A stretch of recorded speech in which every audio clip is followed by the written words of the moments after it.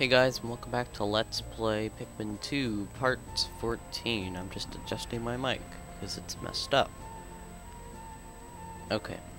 In the last part, we went to the Awakening Wood, and we found the blue Pikmin, and went to the Bullblack's Kingdom, and stuff. So, now we're going to go on to the Awakening Wood again, and finish it up in this day. So, this is going to be our first area that we've completed, so that's cool, I guess. But yeah, so Awakening Wood time. For the last time. This is the last time we are landing here.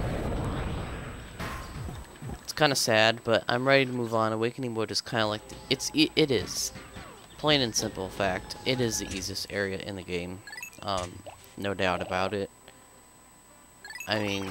It is the easiest area because there's the easiest caves, and it just gives you access to some of the easier above ground treasures and such. But anyways, what we're going to do today is find the last cave, obviously. I think I said that. I can't remember, that's pretty sad, but we need to work our way towards the last part of the area of the Awakening Wood. Now, I do want to say this before I get going a lot here. If you didn't notice yet, but the Awakening Wood is a lot, it does resemble a lot to the Forest of Hope. For example, up here, this is where we found the yellow Pikmin in the game, in the first game. Up here we found a treasure. Yeah, is it starting to come back to you?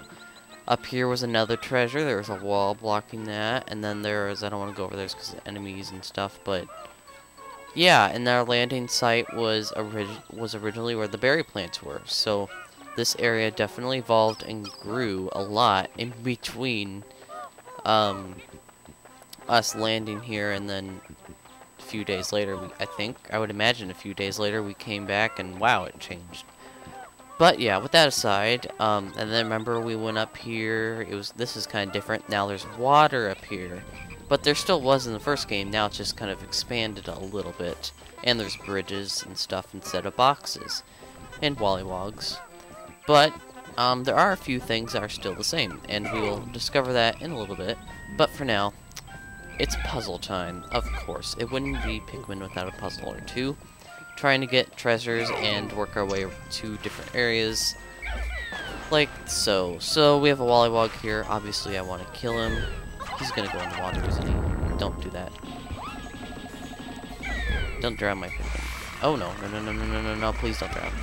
That is the last thing I need is for Pikmin to drown, because that would be a major setback. Major. All right, let's get our 50 blue Pikmin and let's work our way over here across the water, up the land, and obviously we do need blue Pikmin to break down this bridge, so let's get that started. And just like we have poison walls, we have poison bridges. What a shock. So yeah, we're gonna need white Pikmin, that's why I brought them. We don't need yellow Pikmin, we don't need red Pikmin. Red Pikmin are pretty much done with above ground stuff for like the rest of the game. We'll only take them underground, like I said in the last part, to grow Pikmin, so... Red Pikmin are kind of useless. Well, no, they really are useless in the game. They're only useful in the beginning of the game because you're kind of forced into the situation because you start with the red Pikmin. But once you get the purple Pikmin, then you're just kind of like, forget these guys. I can use these guys to kill fiery bullhogs and fire spouts and practically any enemy in the game. Then once you get white Pikmin, that solves the poison problems. So yeah, red Pikmin just become useless after you get the purple Pikmin. So the first day is the first 2 days are why they're useful.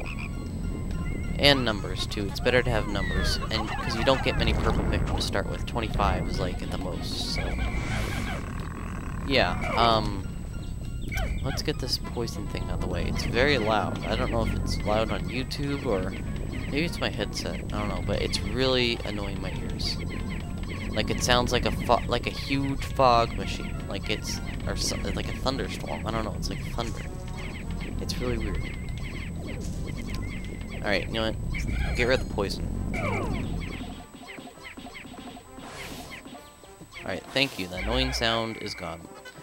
Continue on the bridge. Let's see. This bridge is pretty short. Yeah, okay, let's see. Let's get the rest of the Pikmin. And let's work our way over here. Now, before we go on to collect carcasses and such for growing blue Pikmin, there is an above-ground treasure. Now, remember the scales from the first game? They weren't in the first game. I mean, remember the scales from Perplexing Pool? Well, yeah, they're back. But didn't I show that off? I don't think I did. I might do it if I have time, but never mind. For now, we're not going to get the above ground treasure yet because we do need to get a few more things done. One of which is destroy an enemy, or annihilate, I should say. Better vocab. Although you probably don't really care. I don't know, but yeah, there's a snagger. That's what I was trying to say the whole time. So it's a trap. If you try to get the above ground treasure, the snagger will basically pop out of the ground and eat all your Pikmin, unless you're prepared for it, like me. Let's see what's it gonna do. Awesome, that's just what I want you to do. Thank you, Mr. Snagger, for following my list of directions that I passed out to you sometime in the past. Thank you for dying. So now the Snagger's out of the way. Obviously, he was pretty easy with the purple Pikmin. There is another sort of trap. What's funny is when Pikmin carry back things across here, they will actually, in the first game, they didn't go off the sledge. A, because of water. B, just simply because they were scared of heights a lot, I think. It was kind of like that. It acted like it, but now they will. So there's kind of another minor trap. They don't really carry anything across this guy, but there is a creeping chrysanthemum here. I might as well kill him so he doesn't annoy me later on. That is a big mouth you got there, dude. I don't mean when you talk, I mean when you eat. Let's kill you. Nectar would be wonderful for these slow blue Pikmin. Alright. And there is, well, it's not an enemy, per se. There is a iridescent glint beetle here. Remember the name. So we need some spicy sprays. That'd be wonderful. And just well, I guess he doesn't give nectar. Dude. Oh, he went away. What? Well, I guess I got one. That's better than none. I'd like some more bitter sprays, though. But, anyways, are you gonna carry back to the blue Pikmin? Yes, you are. What about you? Yes, you are. What about you? Yes, you are. Wow, these guys are listening. What about you? No, you're not gonna listen. What about you? Yes, you will listen. What about you? Yay. Alright. So, besides that one purple Pikmin, I'm gonna have those guys carry that stuff back for now. I want to get these guys separated so they don't start carrying stuff back a whole lot. I know there's a wall over there. We're gonna get to that in a little bit. It's puzzle time. It's everyone's favorite time. Let's see, how are we gonna do this? I need to get... Let's get this stuff above ground, so... Stupid Pikmin, don't bug with this stuff. It's annoying. Alright. Now, let's split up the armies. I need 15. That's all I need. 15. 25. That's more than I needed, but... Alright. So what do you want to do? You want to throw at least 15 blue Pikmin up here. Make sure you have 31. That definitely makes this at least 31 blue Pikmin. That makes it much easier. If not more. But if you have less, I think it's possible. But I'm not sure. It's really difficult and time consuming. But throw your 15 up there or more, and then throw more than that over here. It'll lift up the scale. Then you can use your captain up here to throw Pikmin up there to get the treasure. Boom, got it.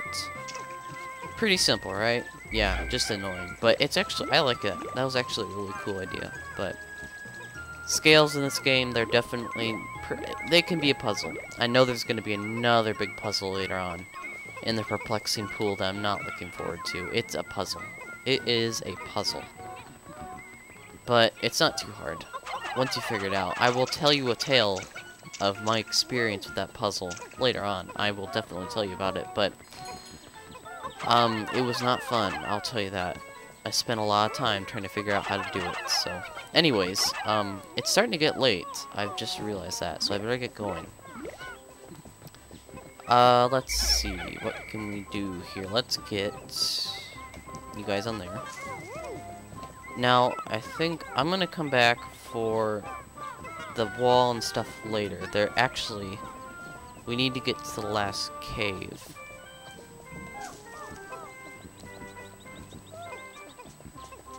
Let's grow some more blue Pikmin. Why not? I have the time.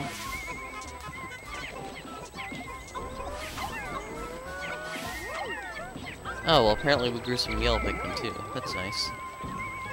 Oh, that one, I wanted that to go to the blue Pikmin. Idiot white Pikmin. Anyways. We have a air brake. 100 Pokos. What is that, birdie? Yeah, it's for badminton, I think. Alright, let's get the blue Pikmin to get this stuff. And yes, as you can see, since we got all the above ground treasures, we now have completed all the above, like the treasure gauge goes off. So we have now officially completed Awakening Wood above ground. But we still have that last cave to get to. And I will get to that momentarily. Okay, we didn't really need a lot more red Pikmin, but whatever. I won't complain. Alright, so now that I think we've got everything back. Pluck. Let's get everybody. I'll save some more things for later in the day. Alright, so let's figure out our numbers here after we get nectar. I'm definitely taking my time, I'll tell you. I would have rushed through everything if I was doing this yesterday. If I had time, I would have rushed through all this, but... The only good thing, like I said, about today is that I can grow a lot of blue Pikmin, so that's like the only advantage I have. Alright. Thank you. Good job, you plucked a grass, one little sprout. Alright, I'm gonna bring... Let me think. I'm gonna bring 30 blue Pikmin, that's a good amount.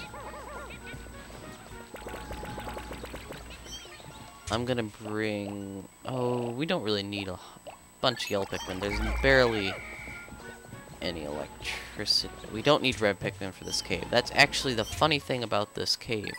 For once, you don't need red Pikmin, if at all you bring any ever.